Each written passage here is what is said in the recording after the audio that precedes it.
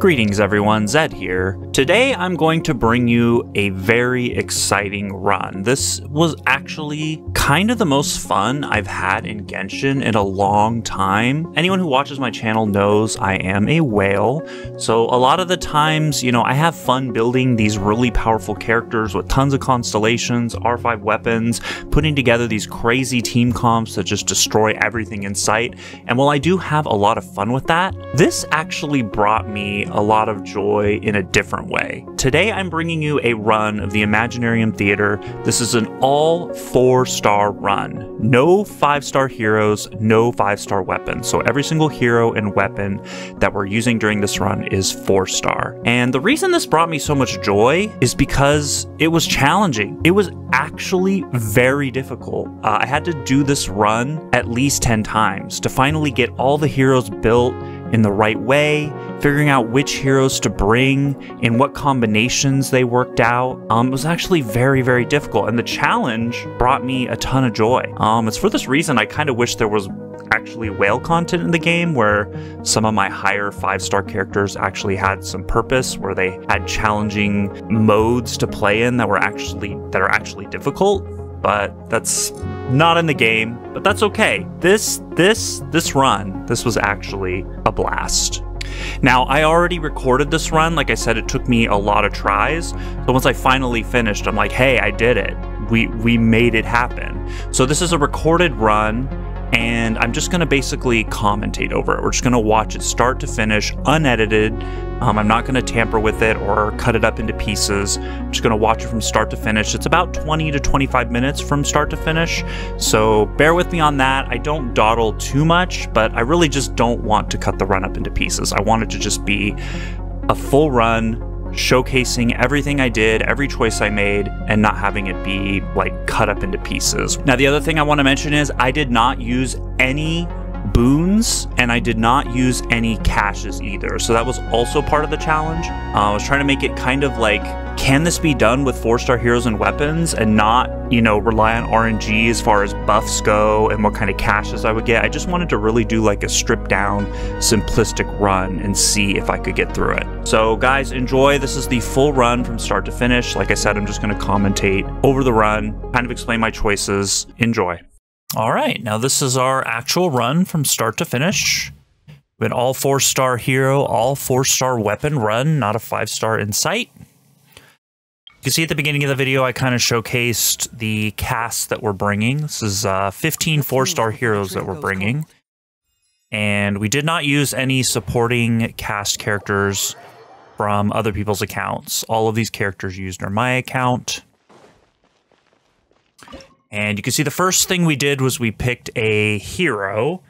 We needed a DPS, basically. The first act, you really, really need a DPS, so we picked Hazo. Hazo really great here, because your only choices for 4-stars are Farazan, Toma, and Kuki, so you don't have any DPS there. And Farazan obviously goes really great with Hazo. Toma also synergizing really great with Hazo here. There's a lot of good raw damage. Hazo is probably, as far as DPSs go in this run, probably one of my higher tier DPSs. Very, very strong. So using him at the beginning of the run is not great, because you really want to have your stronger DPS heroes at that later half of the run when the enemies are tougher, but you kind of have to work with what you're given. So we went with Hazo here. Now you'll notice Wanderer is on the team as well. You do have to bring a 5-star hero in the first 2 acts. So for Act 1 and Act 2, you do have to bring a 5-star hero. There's no way around that. Since we're doing a cashless and a boonless run, you can't use caches to restore vigor. And the amount of 4-star heroes you have, which is 15 total, only gives you 30 points of vigor on your 4-star heroes throughout the run. And because there's 8 floors and you need 4 vigor per floor, you actually need 32 vigor to complete the run.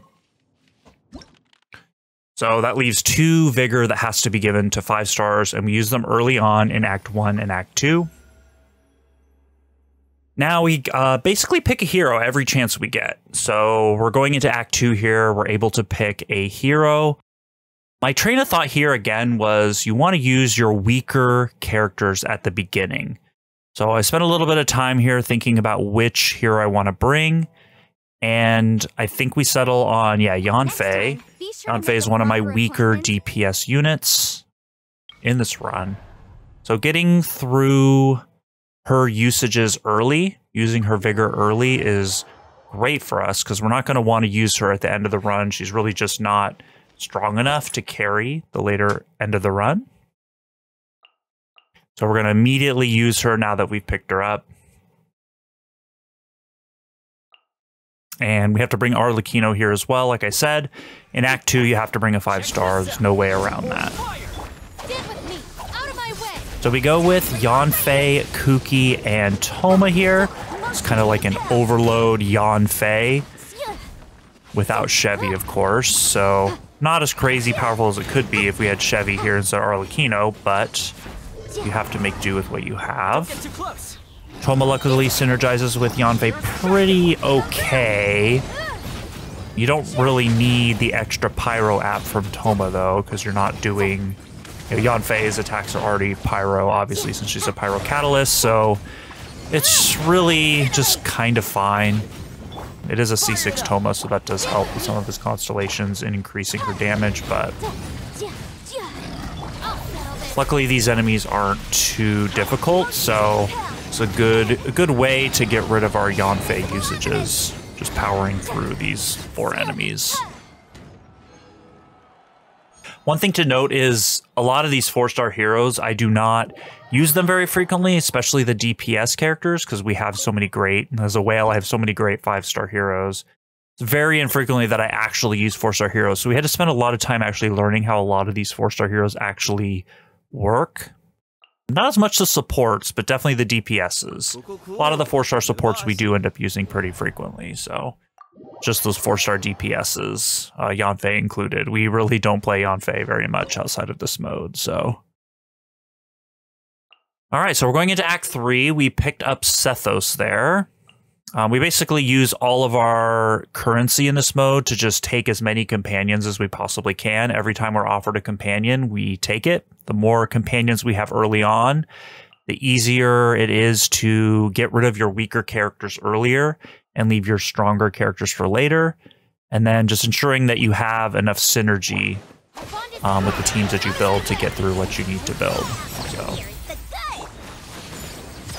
Act 3 is always the Dendro Chicken here, so we bring a lot of Electro to defeat the Dendro Chicken.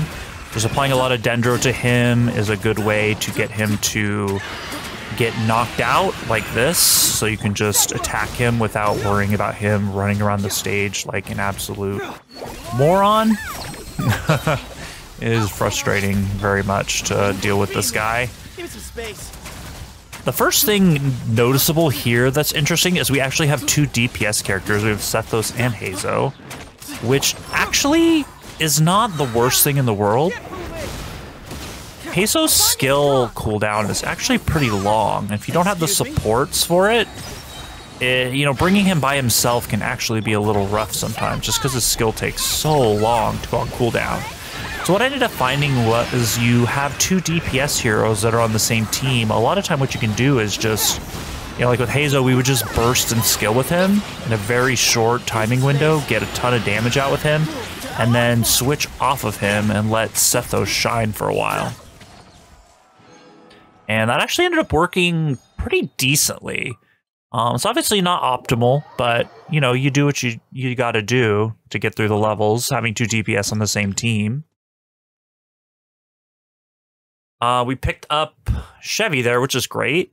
And then notice here, we did not get a companion select as an option. So we used one of our free refreshes. You get 2 free refreshes on every run. So we did that to make sure we could pick up a couple companions here, especially since we had over 160 of the currency. I want to help. Refreshing there was really vital because we were able to pick up two companions to bring with us. And you'll notice we just picked up Sucrose, who's going to be really good for this next floor because it's one of the tower defense floors. And Sucrose is actually kind of goated here. So you notice we like instantly select her because we're kind of like, we know we're going to want to bring Sucrose for sure. Here again, we have 2 DPSs with Sethos and Yanfei. Now, this fight, if I remember, is pretty messy.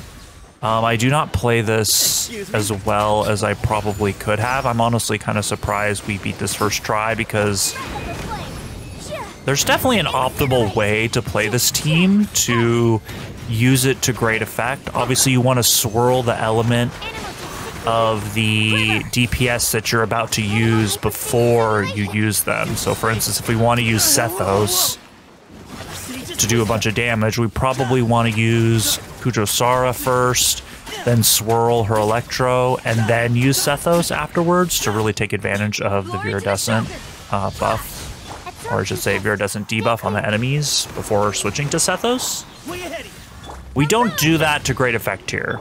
You're gonna find a lot of times I do Sucrose's Burst, and we end up like here, look, we've got Electro swirling with Sucrose's Burst, which is great, but then we're using Yanfei on pyro attacks, and we're completely negating the usefulness of that. So, kind of cringe there. There's definitely some optimization that could have been done here to make this go smoother, but we make it through okay. You have to keep in mind with a lot of these teams, them all being 4 stars, you know, I don't use a lot of these characters very often, so especially in these combinations. So a lot of my meta teams, like I've kind of got the rotations down to a fine art on how to utilize them, but some of these teams are so scuffed, man, you just kind of just have to do what you have to do, and sometimes you're going to make a lot of mistakes, not really being familiar with how all the cooldowns work and how quickly their bursts are going to come back. Sometimes it's an absolute free-for-all. And luckily we did not have to repeat that fight. We actually made it through okay. All right, so this next fight we're trying to figure out what's the easiest team to beat. This is Act 5. And we pick the robots here. The mechanical array robots. And we don't have a lot of great options here. You know, I have Gaming and Bennett here, but we want to save Gaming and Bennett for floors for Act 6 and Act 8. So we know we can't use Gaming and Bennett here. We really have to save the 2 of them for some of the tougher boss fights later in the run. So we're kind of forced to either use like an Overload Chevy team here, which doesn't really have a solid DPS, or trying to mix in Sucrose or Lynette as some kind of like swirl, you know, mishmash pyro electro team. And we kind of optimize for the Chevy route here, kind of heavily leaning into the overload mechanic here. The main problem with this team being that our only pyro application is Chevy, and Chevy is not a good off-field pyro applicator. She really can only apply pyro one time with both her skill and her burst, so not really that great here. We're actually going to, I know I lose this fight a couple of times, so I think what we're going to do here is fast forward through this fight just to make this a little less painful to watch. And then we'll catch back up when we actually get to the fight where I actually win. So let's fast forward through this real quick.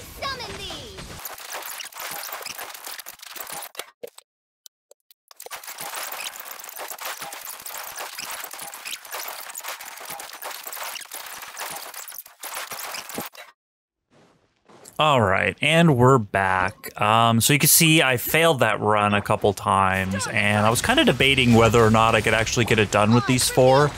Again, the pyro application is just so weak here with Chevy not being able to apply any pyro off field. So we're not really taking advantage of that overload as much as we should be. But we got really close on that second run. We basically, you know, we need to kill 9 enemies here before the timer runs out.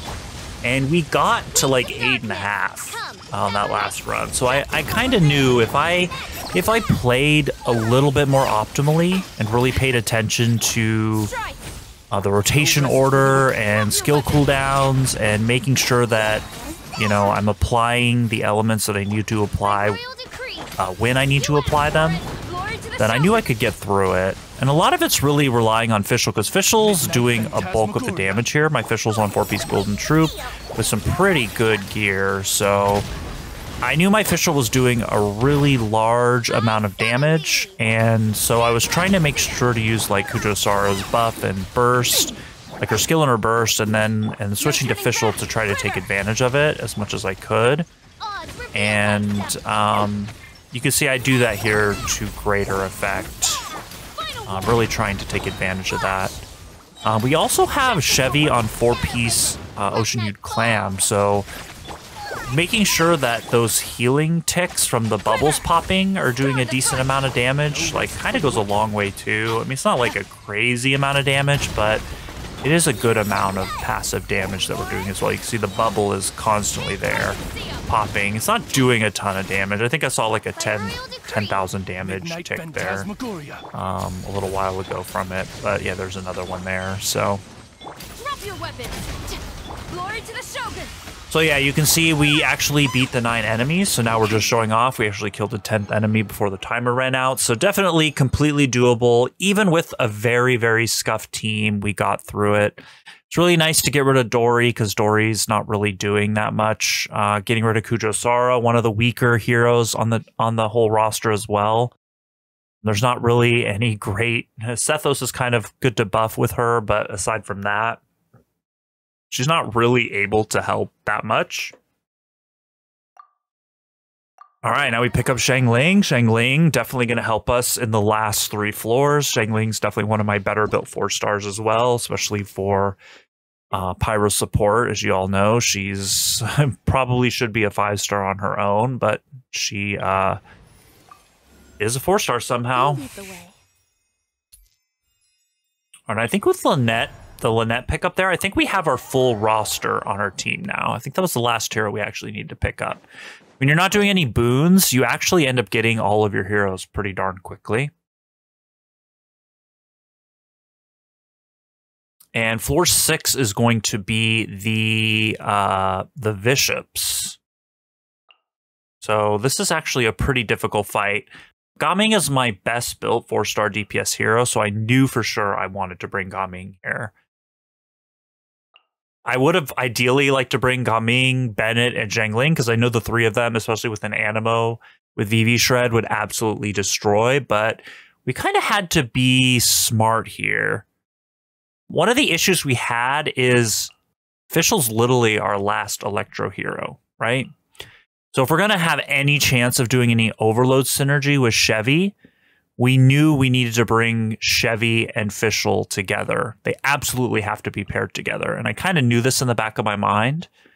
At this point, there was no hope of it, you know. So I was toying with some of the team compositions here. You can see I'm kind of mulling it over a lot. Like, what should I bring? What should I bring? And part of me knew, like, I'm going to have to bring Chevy and Fischl together if I want to take advantage of that overload mechanic. Because literally Fischl's our last Electro hero in the entire run. And Chevy and Fischl both have 1 Vigor left, so if they're going to be used together, if we're going to do anything with Overload, this is the only way to do it. So I settled on this team with Fischl and 3 Pyros. We have Gaming. We actually scrapped Bennett, which was a tough call, because, like, man, I think I'm going to need Bennett to beat these guys, to get that damage that we need to actually finish both of these guys off. But we decided to not bring Bennett, to bring Xiangling. Xiangling also doing a ton of damage as well with Pyronado, obviously, and with the overloads, and Fischl being such a great Electro applicator. This team actually ended up working out pretty darn well. And like I said, Gaming is one of my better built heroes, so you can see Gaming doing 40 to 50 Ks on his jumps. This is actually the first time I have played Gaming without Xian Yun, because usually when I play Gaming, I bring Xian Yun, but we don't have that luxury this time. And Gaming goes down with the ship on that last attack there. Luckily, you don't actually permanently lose the heroes when they die, which is great, because losing Gaming there would not have been acceptable. Luckily, we still get to use him again despite his death.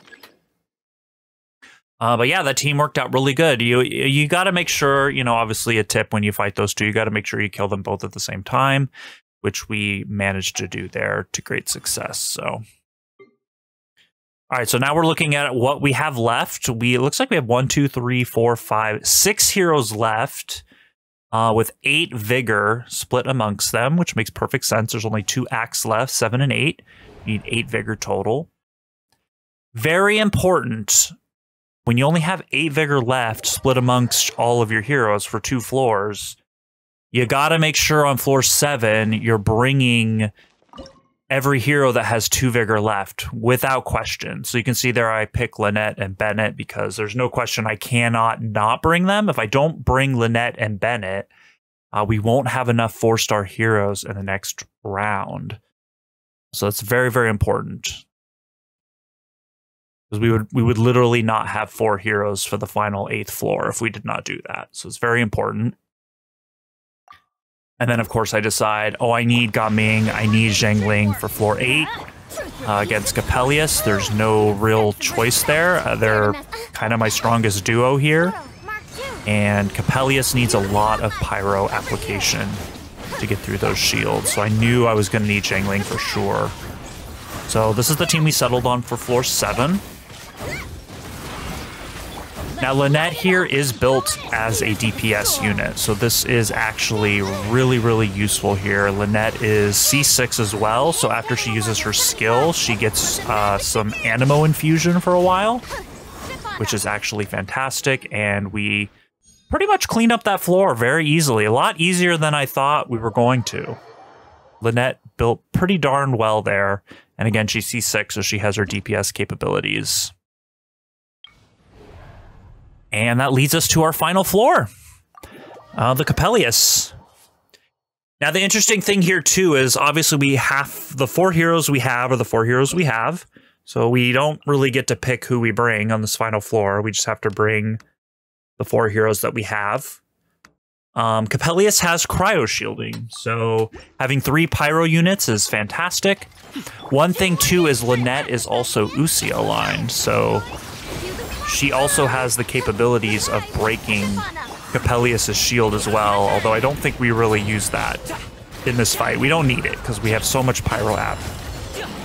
We actually get through it pretty darn easily.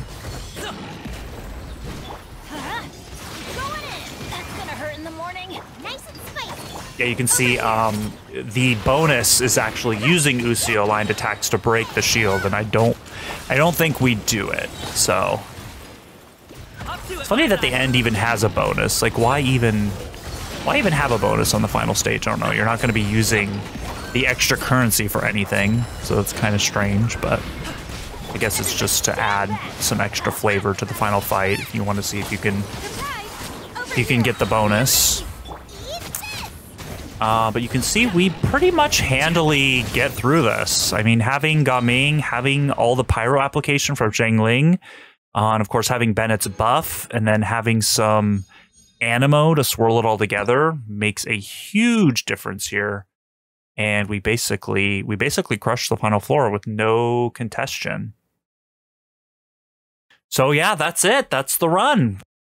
We did take a few attempts to get through this. I mean, this was probably like the 10th attempt I had made. I don't know exactly how many attempts I had made, but it took me a lot of tries to get through it, and it was honestly pretty fun.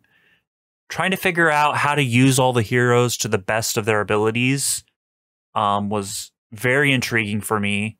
Trying to find the right mix of DPS units versus support units, and how to fit all those pieces together to really make a viable run that we could actually get through. Make for a really, really, really interesting challenge. I do plan on doing this again for every single Imaginarium Theatre that comes out, as long as it stays interesting and relevant. I'll probably keep doing this. I don't know what elements we're going to get next time. I'm assuming we're going to get some mixture of the 4 elements that we didn't get this time. Obviously, there's Dendro, Cryo, Geo, and... what's the last one? Dendro, Cryo, Geo, and... what am I missing? I have no idea what I'm missing. Why can't I think of the 7th element? It's completely... it's Hydro. It's Hydro. Okay. Yeah, some mixture of 3 of those 4 we should see in the next one. So we'll definitely try to make that happen again. You can see we got 8 stars, which was the goal. We wanted to make sure we get all 8 stars. 8 stars with no caches, no boons. So keep that in mind. Very interesting. I'm glad we could make that happen. All right, guys. Well, I hope you enjoyed the run. Again, like I said, I will do this again in the future on the next Imaginarium Theater. Hope you guys enjoyed. I will see you guys next time.